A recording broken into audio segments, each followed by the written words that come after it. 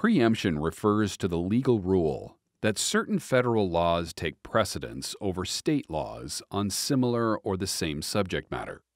In International Paper Company v. Ouellette, the United States Supreme Court considered whether the Federal Clean Water Act, or CWA, preempted the application of Vermont nuisance law to a New York polluter.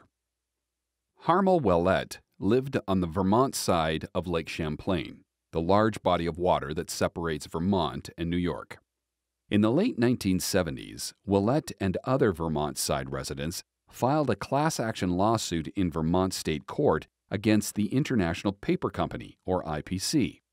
The plaintiffs alleged that the IPC paper mill on the New York side of the lake was discharging smelly pollutants into the lake and creating a nuisance under Vermont common law, further alleging that the pollution was making the lake unsuitable for recreational use and decreasing their property values. The plaintiffs requested monetary damages and an injunction to stop the pollution. IPC removed the lawsuit to the Federal District Court in Vermont.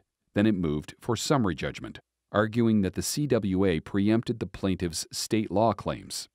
The District Court denied summary judgment. In doing so, the District Court found that a state action to redress interstate water pollution could be maintained under the law of the state in which the injury occurred, also called the affected state. The Second Circuit affirmed the denial of summary judgment, and IPC appealed to the United States Supreme Court, which granted cert.